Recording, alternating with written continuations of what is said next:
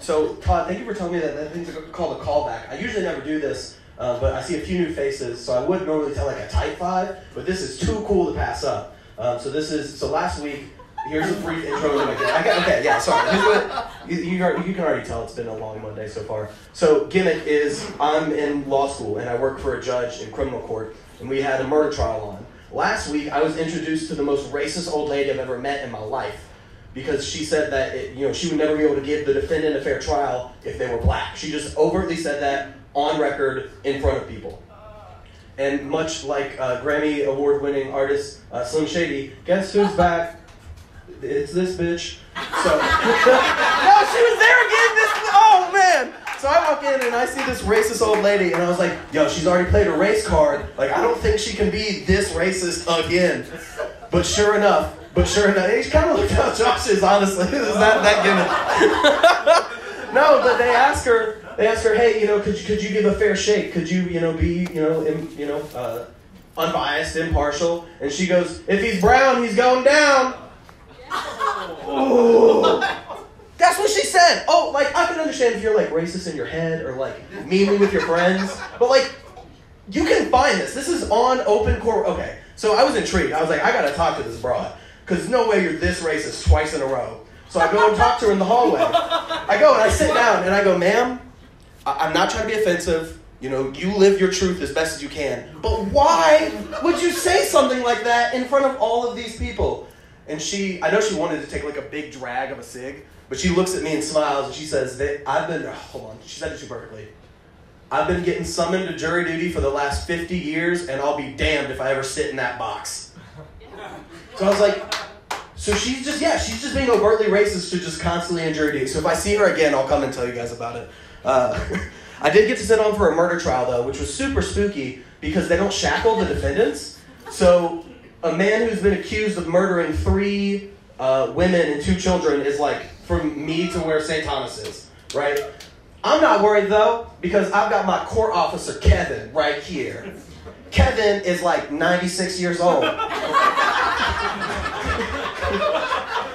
But he's got a gun, so I feel safe. I was like, man, Kevin's my dog. Like, I'm safe. Okay. So I'm looking at the witness, at my judge. Witness, judge, prosecution. Witness, prosecution, judge. Witness, prosecution, judge, witness, jury.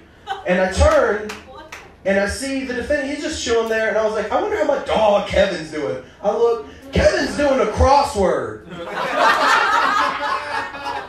The only thing preventing me from dude, he's not shackled, not handcuffed. This guy could have ran up and made the jump at me. I was like, I'm safe, I got Kevin. Kevin doesn't give a shit. He's trying to find a 4-letter word for bag. Ridiculous, man. I was super mad. I was super upset. Trying to think how to... It really doesn't have an end. Oh, he was declared not guilty, so like... well, we can talk about that after the show. Don't worry about that. That's nothing crazy. But I did meet a super cute juror lady, and I hit on her, which was probably a bad move. But we started talking. I abused my power of that bad. Okay, so I'm talking to her, and I was just like, or she asked me, she goes, what type of lawyer do you want to be? And I said, criminal lawyer. And she says, oh, that's so noble. Like, help defend indigent people? And I said, yeah, that too. I didn't say a lawyer for criminals. I said criminal lawyer. Saul Goodman is my hero. I'm trying to take advantage of the laws. I got 2 things. Okay, so I took a gap year in between. I'll indulge on this. I took a gap year in between undergrad and going to law school. And most people, they work, and I worked as well. And I worked for MTSU's Disability and Access Center, which is basically disabled student services. And then I also worked in food services. But no funny jokes ever came out of me working food services. But I have one of the best stories of my life from working at MTSU. So, I was raised Southern, and I was always told that if you're, eating food, that you should put your hand over your mouth like this so you can continue conversating. Because I didn't want to do this. This lady walked in, I had food in my mouth. I thought it would be very rude if I gave her like a finger, like, hold up, bitch, eating a sandwich. So I do this, and I put my hand over my mouth like so I can direct her. She had a very important question. She said, hey, where's Sarah's office? I have to talk to her now. But because I had food in my mouth, but I wanted to direct her, I go, get on your horn, you're right. That's what it sounded like, because I had food in my mouth. The lady walks here, basically we have another door you get out right about there, and I overhear her say, it's so nice they let them work here.